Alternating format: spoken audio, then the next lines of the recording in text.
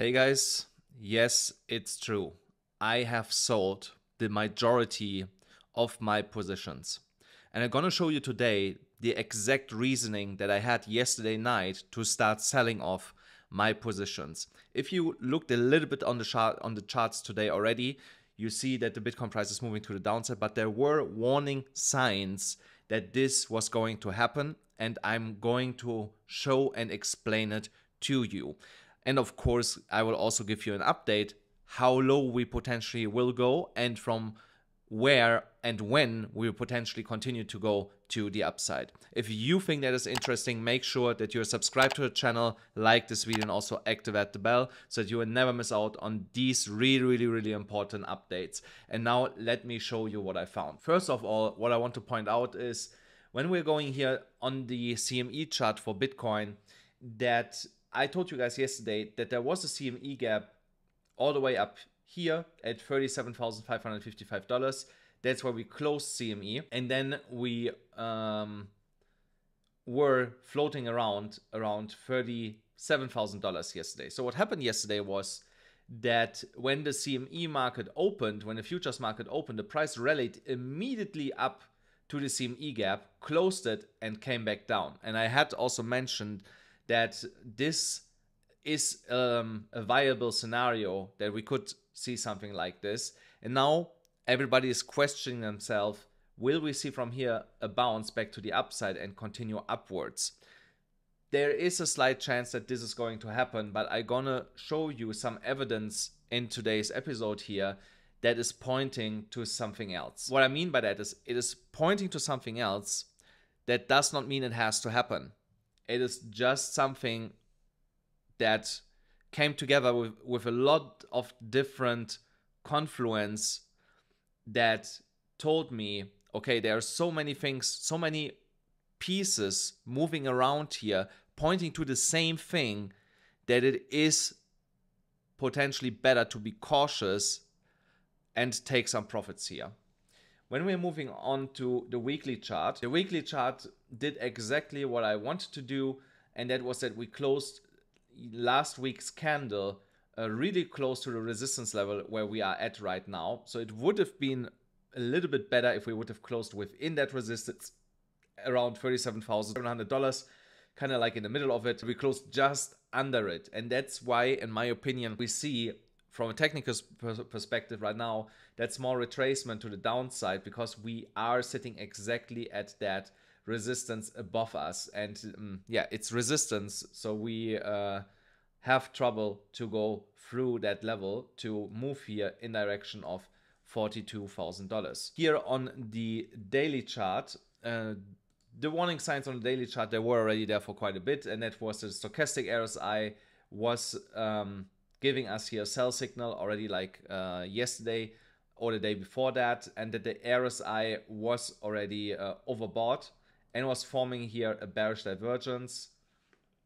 So here you see price is going up, RSI is not creating a new higher high while we are going up, and then we have a bearish divergence playing out.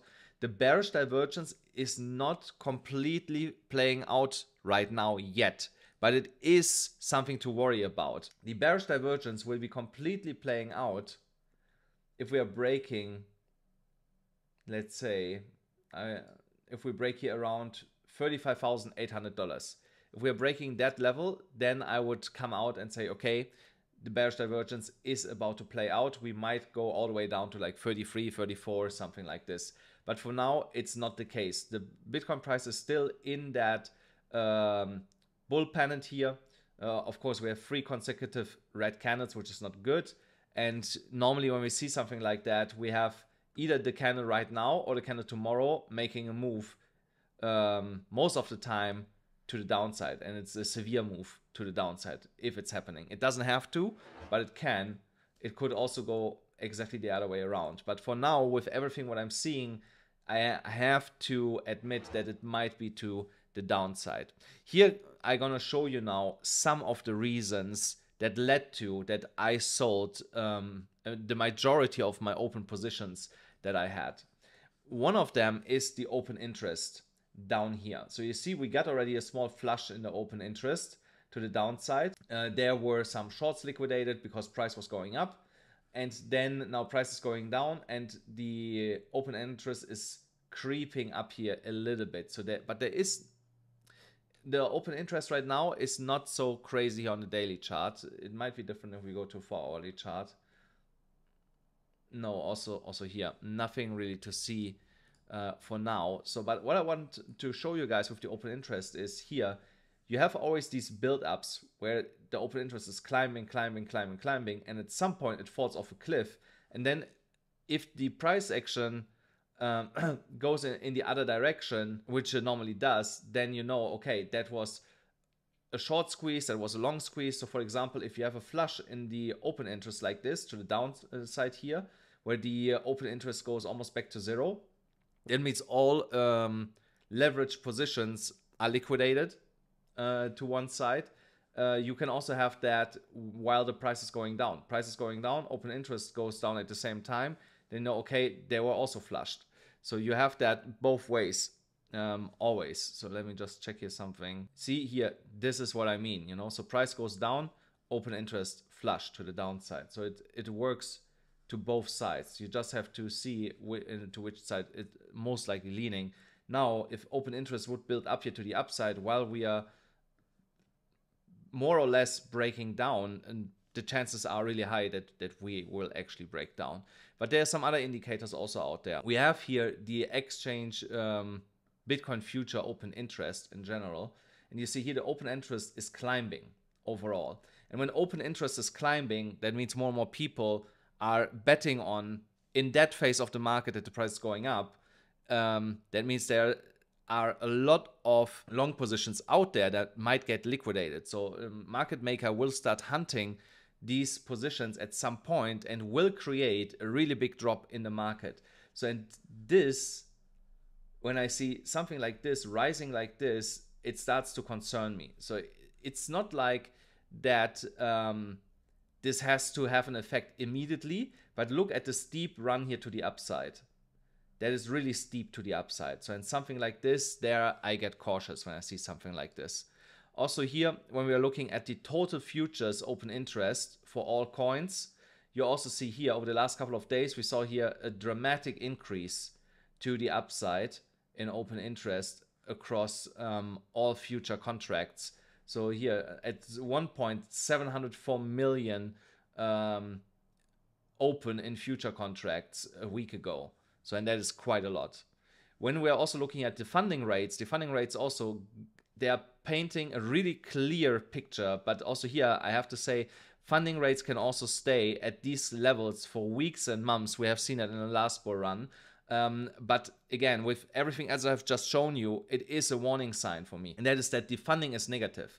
That means everybody is long, and longs are paying for shorts because it's less favorable right now to hold a short when the market is going up. So they get all the fees. That's why the funding is negative. And you see here, it is everything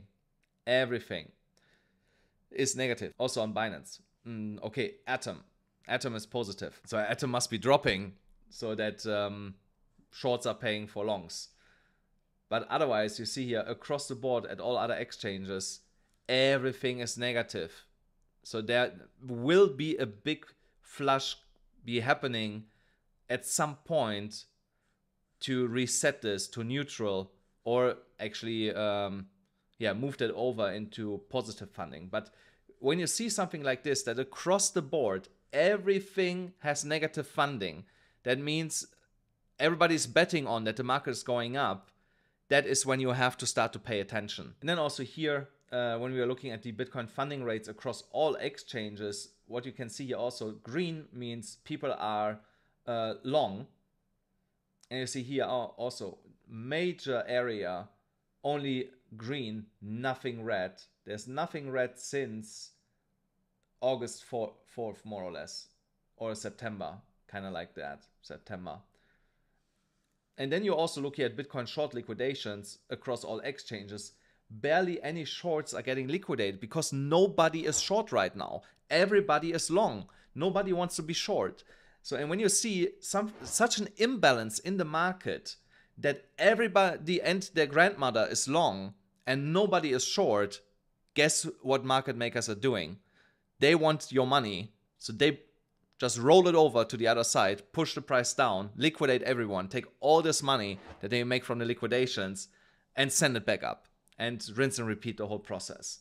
So, and this is stuff that you really need to know and to pay attention to when you are trading on futures, because that will give you an indication what's happening in the market with a lot of confluence. So here in that specific scenario, I'm telling you, everything is pointing to that we will get a flush. I call it a pit stop on the way to or continuation to the upside, but we will get that pit stop to the downside. And I'm gonna show you now what targets I'm looking at where we potentially could go to. But if you want to trade with me together, guys, in this volatile market, don't forget, you still get $30,000 if you use here my specific link for a BYBIT. BYBIT is the exchange that I usually trade on, or on BITGET. Also there you still get $30,000 and 20% on your initial deposit, but also only with that specific link here, and the 20% are only tradable. You cannot withdraw them, but the profits that you generate out of the 20%, that is money that you can take off the platform. And also Phemex. Phemex is also getting popular again. I see it a lot. Also here, a link to my Phemex account, especially for people in the US. I will not tell you how you can use a platform like Phemex, but let me put it this way. They are letting it slide, you know what I mean? So you can trade on Phemex as a US citizen if you know how to do it. So now let me show you the levels that I'm looking at. For the best levels to look at, we are going here to the 4-hourly chart. Here on the 4-hourly chart with the liquidation levels, we can clearly see again where liquidity is sitting. Now, the over-leveraged long positions down here are the closest to grab to the downside. I would be not surprised to see a flush to like 35,000, what is it, $600. It's like a $1,000 move to the downside. That's definitely in the cards, in my opinion, right now, to see something like this. Then we come back up, liquidate all the longs that are, all the shorts that are sitting there, over leveraged shorts, and then potentially send it higher here to clean everything up to $42,000 in my opinion. Also here in this chart, really interesting. So now there is no way anymore that you can basically continue to draw here that ascending triangle. So we have broken it now to the downside. We can clearly see that. Also here, the next level of support is in alignment with $35,950 approximately. If I draw here a line like this, that is on the 1-hourly chart. The first potential, oh no, actually here, this here. So this is around $36,500, more or less, is the potential closest support here to the price action, where you potentially bounce back to the upside. But I would not be betting on this. That is not a really strong support.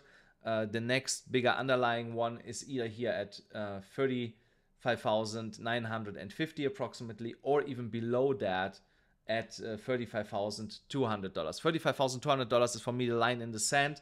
If we lose that, then I will also close all my remaining positions, because if we lose that level after we just flipped it last week, that will be a bearish sign for me. And I think we will also on the lower time frames break some lower lows that we have from last week. So that will be really bad, and that's then really the moment where I'm closing everything what I have still running.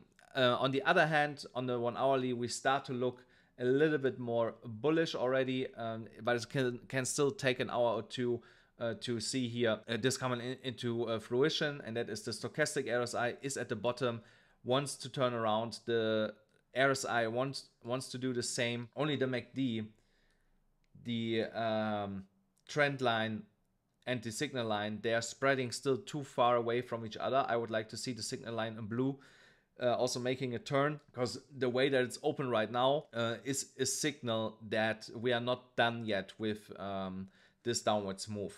So, and also you see that here in price action, it's continuously moving slowly but surely to the downside. But I think in an hour or two, it's going to stop here based on the 1 hourly chart. And when we are going here again to a 4 hourly chart, and we are looking here at that range that we're trading in. Like I said, in the night we tried to break the range with that CME gap push. We failed to do so. Now the question is, will we only get to the bottom of that range and see a bounce from there back to the upside, or will we break actually lower from here? Again, if I look on the stochastic RSI and on the RSI, stochastic says I'm done with selling.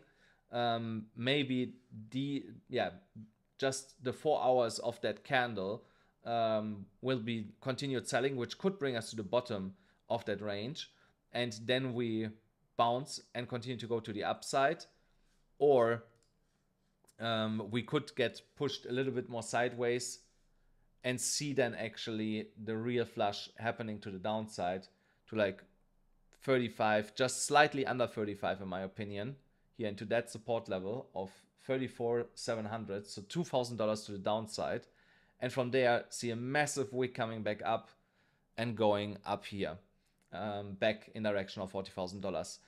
I will potentially, as soon as we are breaking here, I'm gonna place limit order longs all the way down there, because I believe that this is the most likely area that we will be hitting if we are losing the range that we are trading in right now. But yeah guys, that's basically it for today already. I hope you enjoyed this episode. Be safe there out there trading.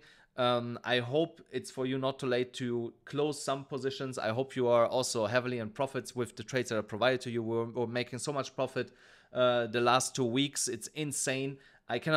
It's over 2 years ago that I made so much profit in such a short amount of time. So I really wish you that you had the same experience.